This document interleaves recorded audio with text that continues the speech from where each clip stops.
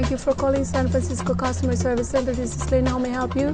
The official name is the City and County of San Francisco's 311 Customer Service Center. We had to buy all new technology, which was a bit of a challenge because there are so many bells and whistles out there. We made very specific decisions about the kind of technology we were going to purchase, as well as making sure that it was flexible enough to do what it needed to do. So we have a very standard but best practices call center facility. We've geared this to be a 24/7 operation.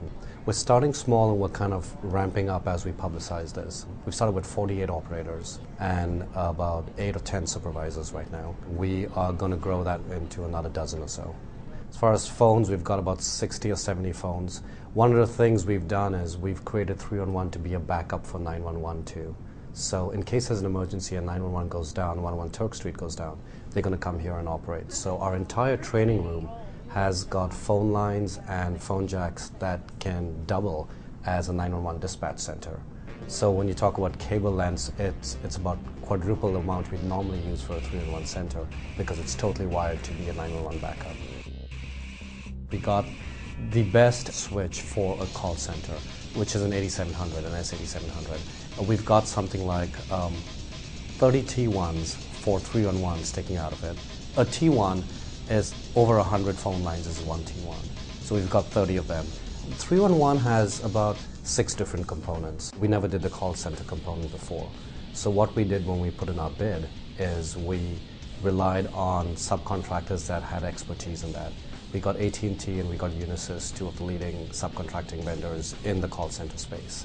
And we kind of bolstered our bid with them. We kind of went best of breed. We got the best call center group, we got the best group to do telecom, which was AT&T, and telephone switches. We used ourselves for the IT project management requirement services. We used best of breed and that actually won us the project.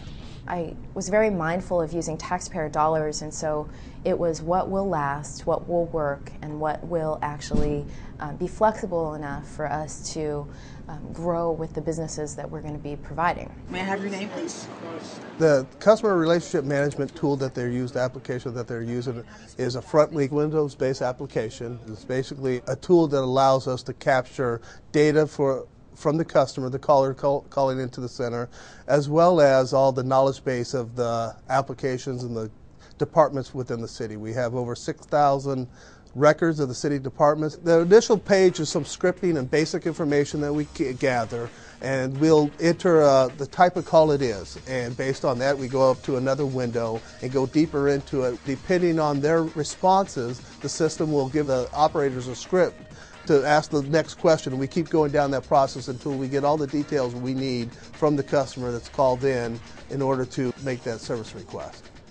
It's all there in front of them, so it's very simple as far as knowing when the call comes in. They get light flashes of a ring in the air. They glance down at the bottom of their screen and we'll tell them, how many calls we have in queue, if we have any calls in queue, how long the longest call's been waiting, and also there's information that tells them how many calls that they have taken, how long they're talking on the call, how long, if they have to place a customer on hold, we need to check back with that customer in 30, 60 seconds. We're looking about, I think when they went out and surveyed this, about 1.5 million calls a year. We're expecting to take between 3,000 and 5,000 calls a day here in the center. The very next K Ingleside, that is heading towards downtown from St. Francis Circle. We also get real-time updates from the operators, the bus drivers, and such central control. If there's any malfunctions or any reasons for a bus being late, we'll have that information readily available. San Francisco Customer Service Center, this is Gail. How may I help you? One of the reasons I believe why they went with this company was that their software learns and retrains itself.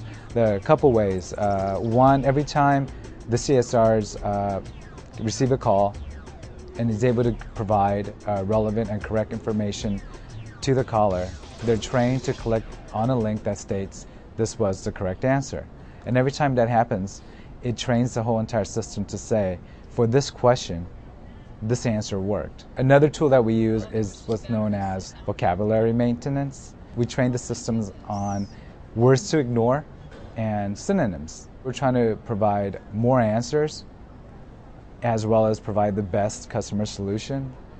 That's 24 hours a day, 7 days a week, and 140 plus languages. The most inefficient time that the center will be is at the beginning. We'll only get better. We'll be the best. San Francisco will be the #1 call center.